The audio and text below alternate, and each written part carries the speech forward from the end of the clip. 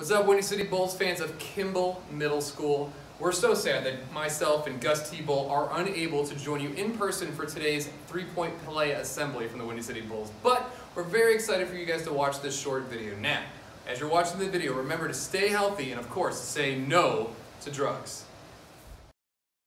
Hey Windy City Bulls fans, my name is Todd and this is my friend Gus T-Bull, and typically we'd be joining you either at Now Arena for a Windy City Bulls game or at a school for one of our three-point play pep assemblies, but unfortunately we're not able to be with you in person, but we're still going to be here with you right now virtually, bringing you all the fun things that you would see in person. So stick around, it's going to be a lot of fun. Alright everybody, we're about to get into our three-point play, but Gus, before we do that, can we tell them a little bit about Windy City Bulls?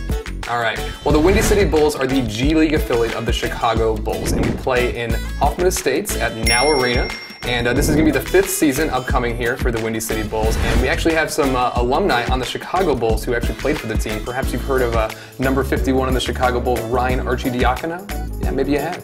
But let's actually get back to the three-point play. Now there's 3 pillars we're going to be talking about today. Those pillars, of course, are, what are they, Gus? We got ourselves, sleep, that's one, of course, that's one big one. Eating healthy. We're not going to eat anything. And last but not least is getting fit, working out, doing that exercise.